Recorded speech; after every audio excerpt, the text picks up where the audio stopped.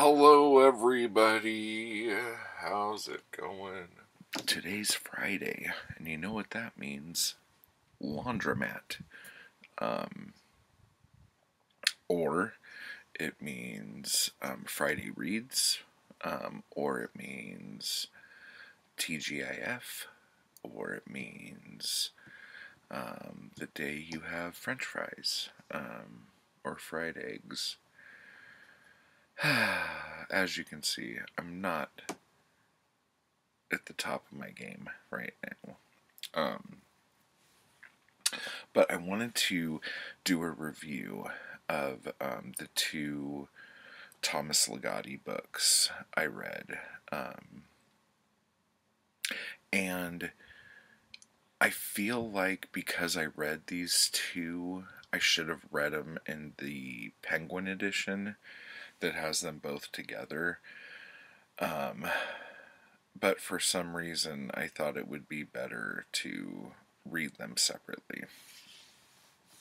To be honest, I read Grimscribe first, and then I didn't know I was going to go straight into, what is it, Songs of the Dead Dreamer, or Of a Dead Dreamer.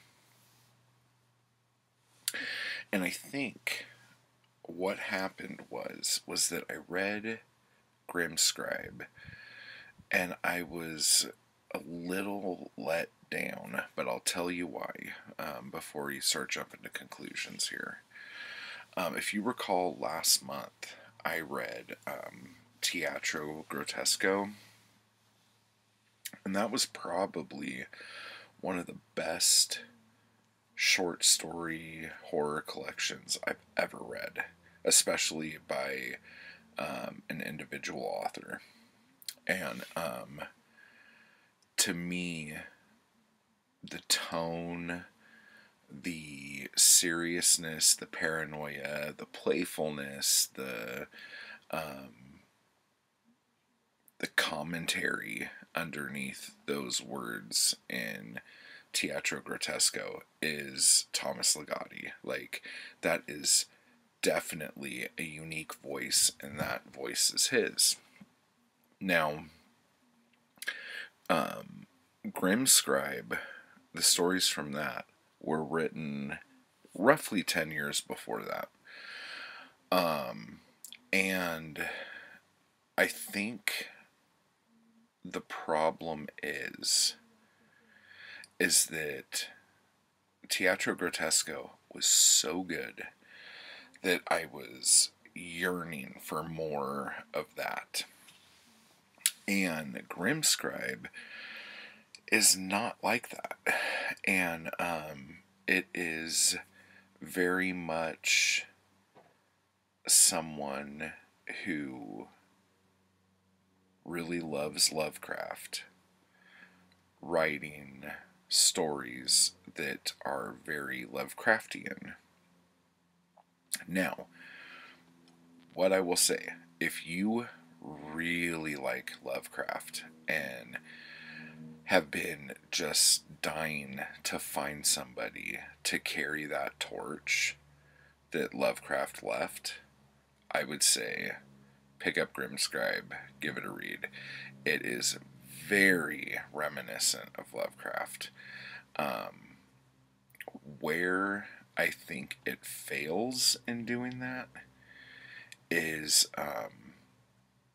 when you read a Lovecraft book, or like a collection of his stories or whatever, you read it and the language used is a certain way, and how the sentences are structured are a certain way, and there's this antiquarian feel with Lovecraft that I've never been able to find with anybody else. And there's even writers of his time that tried, that didn't measure up. And there's even writers from 30 years before Lovecraft who were doing the same things Lovecraft was doing, and I still think Lovecraft did those things better.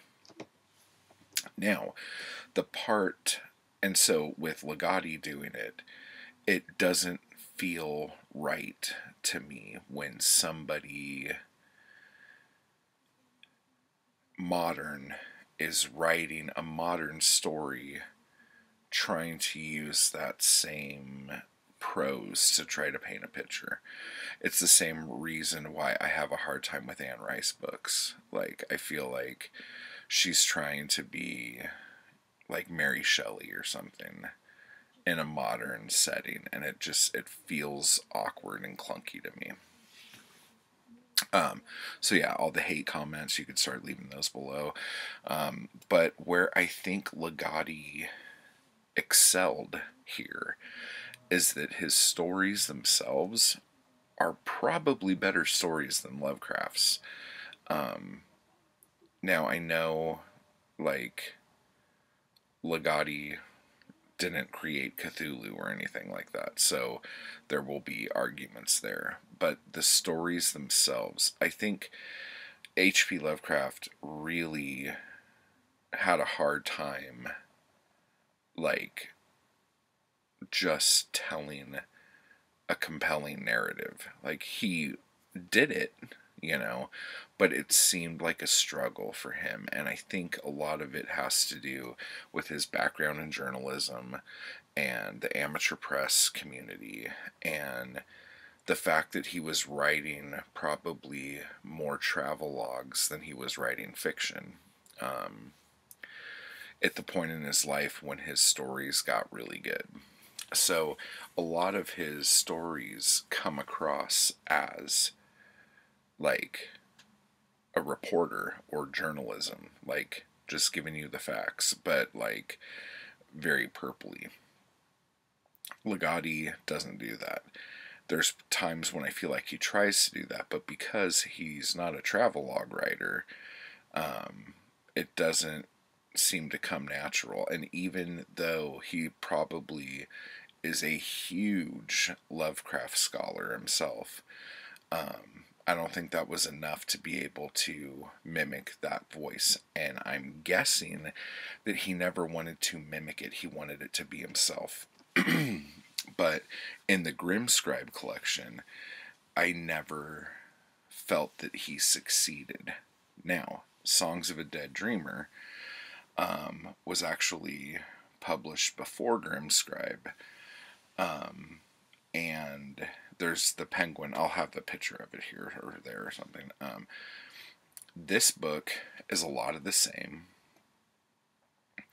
but there's one story, and I'm pissed that I didn't write the name of it down and I can't remember it, like the name of the story. But there's this one story where this doctor takes his patient to this other guy's house to watch the film, to watch some film, basically. And this story is so good. This story, whose name I can't remember, this is the spark. This is the zygote, if you will, of what Thomas Ligotti's fiction will become. And what it is that it's not as cold as all the other stories in these two books. It has a bit of charm, a bit of warmth, and it's still horrific. But, and I don't want to tell you what happens here, but he basically goes with his doctor to this house to meet this really strange guy.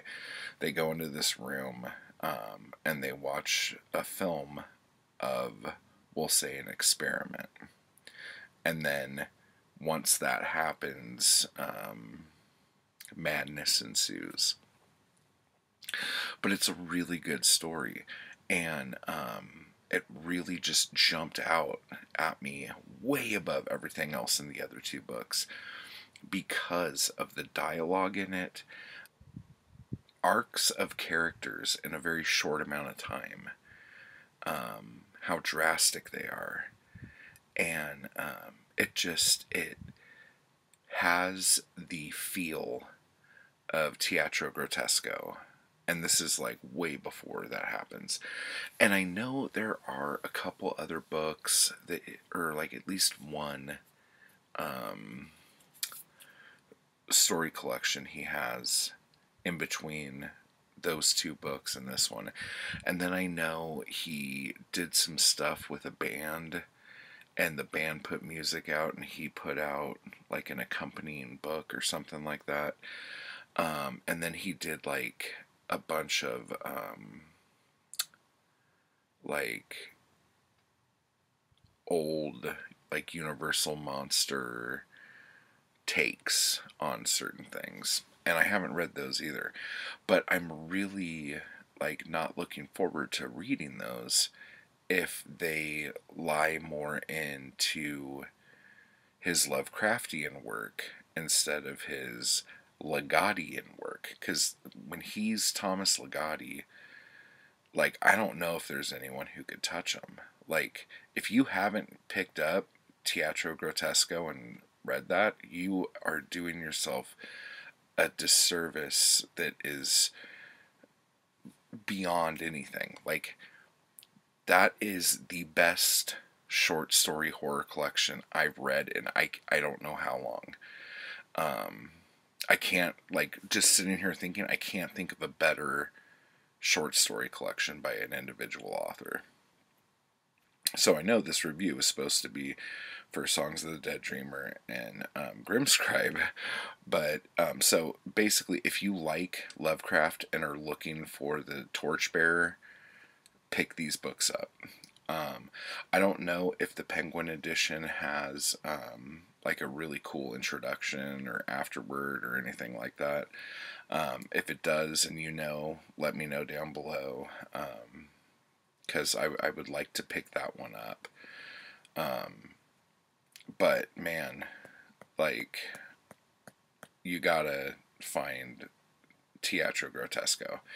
And I said I was going to do it before. I'm going to do like individual story reviews of the stories in that book because they're so freaking good.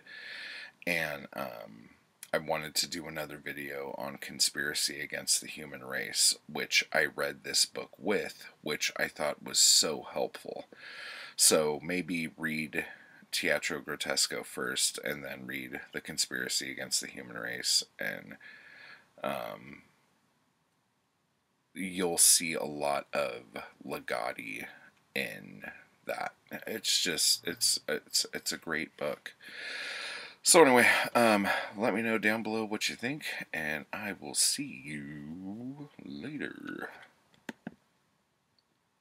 And the video's still playing. I tried to do a cool ending, and I fucked it up. So I'm just going to push stop now.